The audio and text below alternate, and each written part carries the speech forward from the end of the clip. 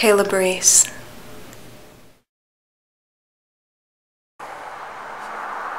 Racism.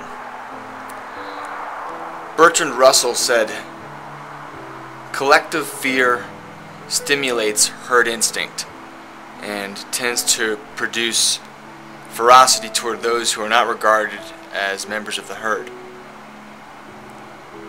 I think he was talking about the ignorance of racism and various other prejudices. Racism is the belief that race and ethnicity are the primary determinants of human traits and capacities. Racism throughout history has been a system that has fashioned group privileges and has ultimately invited a process of social division. As an ideology, racism has existed as long as history can date itself. The strangest of which happened probably during the 19th century is so-called scientific racism, attempted to provide a racial classification of humanity based on observable evidence.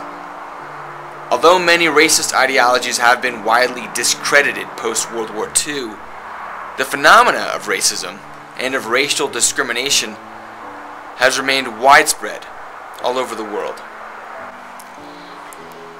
Some dispute that race is overemphasized, but historical evidence suggests that the unequal treatment of minorities is not just a ploy, but a reality.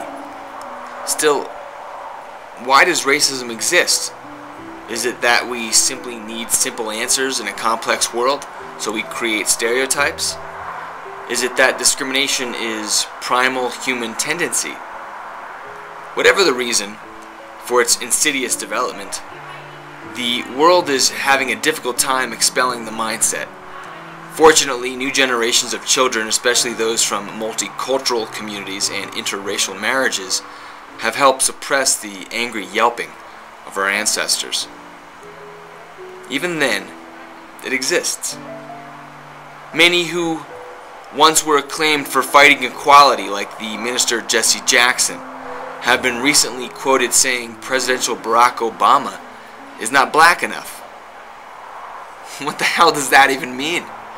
The sadness here is that Mr. Jackson loses his authority and funding if equality were to surface, so comments like these are made to sustain inequality and racial separation. Mr. Jackson is simply energizing racism. Racism was easier to identify and name when different ethnic groups kept to their own. But the 21st century sees not a skin color disparity, but a disparity within economic cultures. I am white, and yet I don't think I would have much in common with Eminem. On the other hand, I could probably get along with Wayne Brady, assuming I don't have to hear him sing. So what does this mean? Is Wayne acting white and Eminem acting black? Or are they simply products of their environment? And how does one even act a skin color? Race and ethnicity are not templates for one's behavior, just like one's eye and hair color mean nothing more than eye and hair color. My question to my fellow intellectuals is this: why haven't we overcome the ignorance of racism? Why do we seek to continue labeling ourselves? And is racism just simply part of human instinct? In my rudimentary understanding of this issue, I must declare that racism is bullshit. Yes, prejudice exists, but as 21st century individuals, if we really want to overcome racism, maybe we should stop labeling ourselves as skin tones and simply label ourselves as moral, intelligent, and beautiful. If you think all black people speak Ebonics and all white people lack the ability to dance, then you are not just a racist, you're an idiot. Judge people by the individual. Let us break our stereotypes. The best way to equality is through education. The real minority is simply the ignorant person. As we move into the future, education and sophistication will be the privileged cultures, not black or white or brown or whatever.